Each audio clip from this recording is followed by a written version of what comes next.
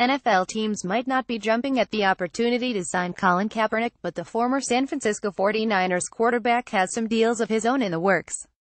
The 29-year-old athlete, who started a massive cultural movement after refusing to stand during the national anthem in protest of police brutality in America and unjust treatment of the black community, reportedly signed a book deal with Random House, according to NBC Sports.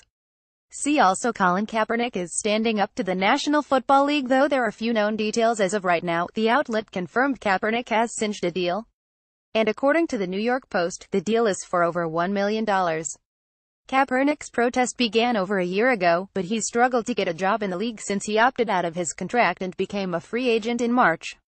Despite the lack of a steady paycheck flowing in from the NFL, Kaepernick has donated to various charities, including Coalition for the Homeless, Meals on Wheels, and Home to Heart. Amidst the controversy, even though Kaepernick has been missing from the field in the 20,172,018 NFL season, his protest has continued to spread in his absence.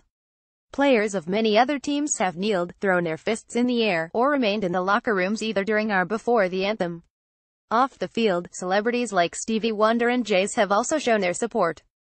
President Trump also weighed in on Kaepernick's actions, heavily condemning any player who doesn't stand during the anthem, claiming it's disrespectful towards the country. Trump went so far as to attack the NFL and suggest those who don't stand should be fired.